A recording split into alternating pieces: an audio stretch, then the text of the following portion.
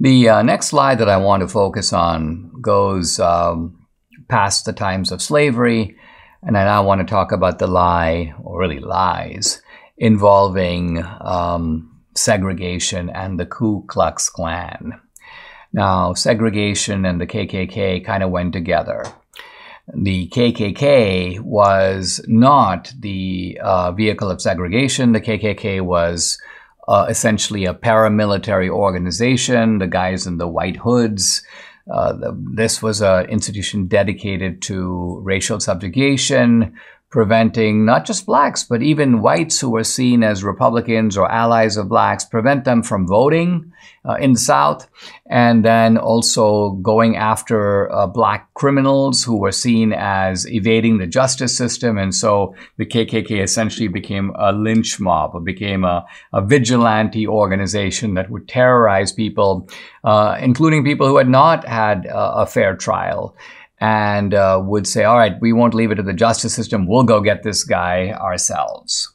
So an organization devoted to racial terror and terrorism.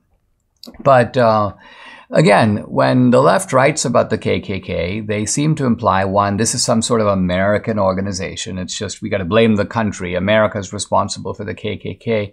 But again, without asking which America, which Americans, who started the Klan, who promoted it, who fought against it, who blocked it, who shut it down, and then who started it up again.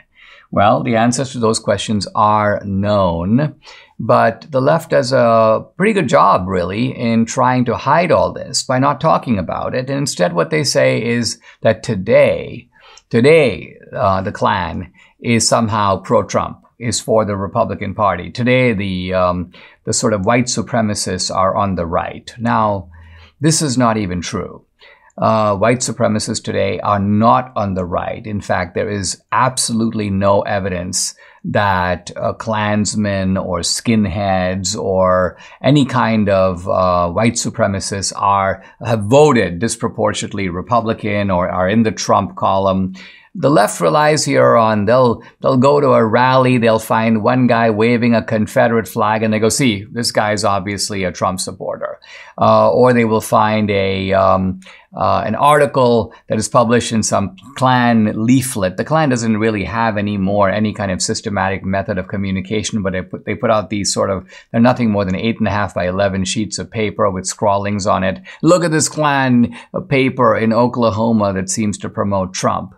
Well, the problem with this kind of thing is that when you're talking about organizations that number some thousands, maybe a few tens of thousands of people, it makes no sense to find one guy and use one leaflet or one photo and say that's indicative of anything. You need to have a survey, you need to have a poll, you need to have some record of voting habits, and the left has produced none of that. Now, historically, the Klan was very clearly an organ of the Democratic Party, and that's not even my view. The progressive historian Eric Foner writes that for decades, the KKK, the Ku Klux Klan, was the domestic terrorist arm of the Democratic Party, end quote. So it's explicitly admitted and stated. It was Nathan Bedford Forrest, a delegate to the Democratic National Convention, an influential Southern Democrat who started the Klan. And the Klan became this terrible, violent organization in the 1860s and 1870s. And then there was a Republican mobilization against the Klan, and the Klan was disbanded. It was shut down. And under, I believe it was Grant, the Force Act was passed, which was a federal act that greatly restricted, limited, and outlawed, in many cases, Klan activity. So it looked like the Ku Klux Klan was done, was finished. And then again, weirdly, in the early 19th century, the Klan began to make a comeback, and began to make a comeback largely as a result of a film called Birth of a Nation. In fact, when I made the film Death of a Nation, I had in mind the background of Birth of a Nation. Birth of a Nation was essentially a pro-KKK propaganda film. It was screened in Woodrow Wilson's White House for Woodrow Wilson's cabinet. Now let's notice, when we talk about Woodrow Wilson, we're talking about the nation's first progressive president.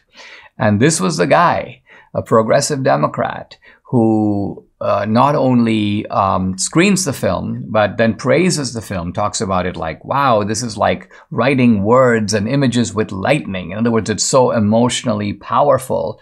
And then you begin to see a Klan revival. And this time, the Klan revival isn't just in the South. It begins to spread to the Midwest. It occurs in some northern cities. So the nationwide revival of the Klan is also done by the Democrats.